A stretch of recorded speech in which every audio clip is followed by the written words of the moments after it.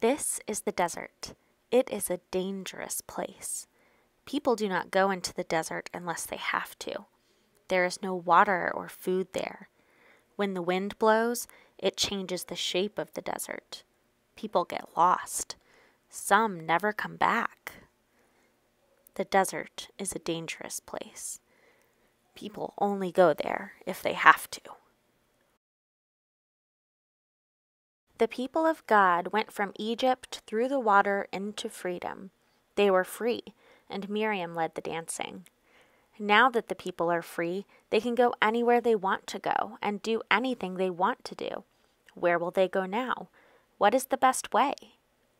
God loved the people so much that God showed them the 10 best ways to live. Sometimes these ways are called the 10 Commandments. As the people traveled across the desert, they followed fire by night and smoke by day. They began to complain. Some even wanted to go back to Egypt. There was not enough food or water. God helped Moses find food and water, and finally they came to the great mountain. The people came close to the mountain, but they were afraid to touch it. Mount Sinai was covered with fire and smoke. Moses was the only one who had the courage to climb up into the fire and smoke to meet God. When Moses was on top of the mountain, he came so close to God, and God came so close to him that he knew what God wanted him to do. God wanted him to write the 10 best ways to live on stones and bring them down the mountain to the people. When Moses was on the mountain, he wanted to come even closer to God's presence. He wanted to see God's face. "Show me your glory," Moses said. God said, "You cannot see my face and live." God put Moses in a cleft of the rock and put a hand over him to protect him from God's presence.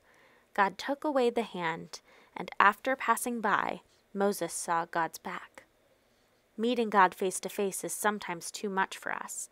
When we see God's back, we can follow God all of our days. God gave the 10 Commandments to Moses. Moses gave them to the people, and they gave them to us. The 10 best ways are God's covenant with us to live in community.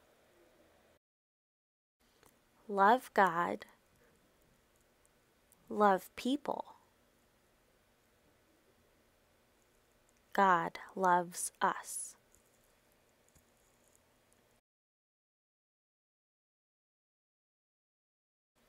Don't serve other gods.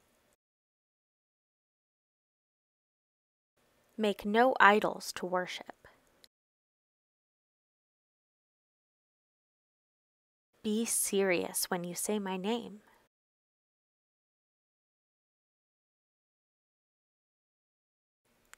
Keep the Sabbath holy.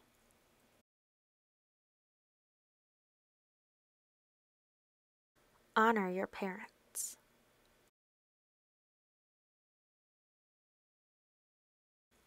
Don't kill.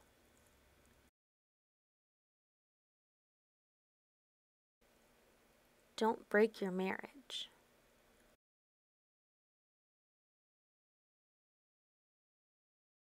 Don't steal.